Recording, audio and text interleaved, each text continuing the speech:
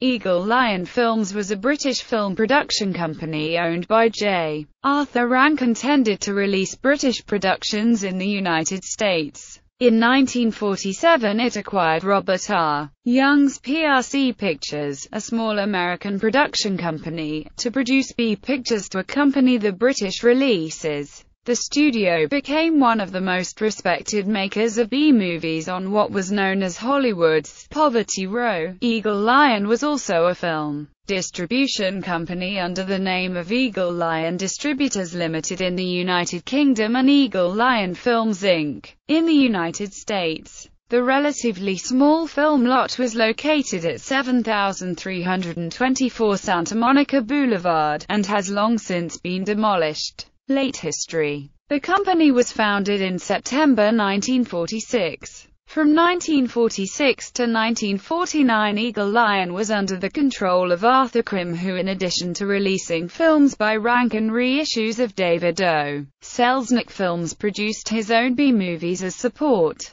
Brian Foy, the former head of the B-picture unit at Warner Brothers, was placed in charge of production. Some of the producers working at Eagle Lion included Aubrey Schenck, Jack Schwartz and briefly, Walter Wanger. Directors included Anthony Mann. The initial arrangement was that Rank and Eagle Lion would each produce 5 films a year. Costs were also initially kept to less than $500,000 per film. Their first year of films were financed with $8 million in loans from the Bank of America, which Young personally guaranteed. The company recorded a loss of $2.2 million in 1947. Arthur Krim later attributed this to them paying too much money for stars who were not worth anything at the box office. This encouraged Eagle Lion to change its mode of production, using more independent producers as a source of product. Brian Foy resigned as head of production to become an independent producer for the company, and Arthur Krim became studio chief. Eagle Lion would help finance the films and offer facilities, although producers would find their own money too.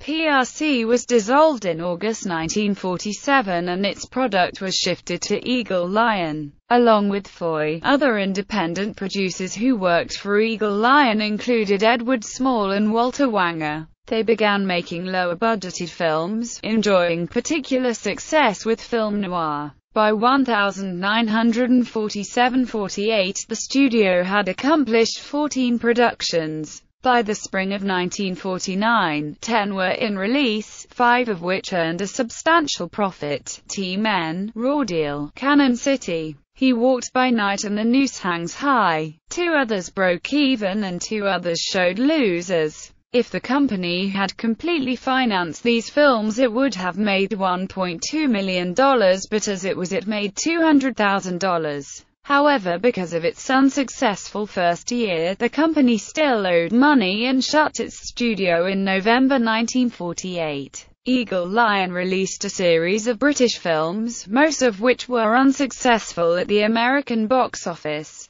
There were some exceptions, such as The Red Shoes. Assistant director Reggie Calla felt that the studio would have survived longer had they kept producing low-budget films rather than attempting to compete with the major studios by making higher-budgeted films. The company suffered increasing financial trouble throughout 1949. Krim resigned in May and the company ceased production at the end of the year. Eagle Lion merged with Film Classics in 1950 to become Eagle Lion Classics. In 1951 Krim was offered the leadership of United Artists to improve their fortunes. In April of that year, UA took over distribution of Eagle Lion's current releases. Eagle Lion terminated the releasing pact with Rank and ceased distributing movies. Their studios were sold off. Eagle Lion had acquired the film studio of Producers Releasing Corporation, which had acquired the building from Grand National Pictures, which ceased operations in 1939. In 1954 Frederick Ziv bought the studio for his Ziv television programs. While the production company was ultimately unsuccessful, Arthur Krim's experience working at it was invaluable in helping re-establish United Artists as an industry powerhouse in the coming decades. Select filmography.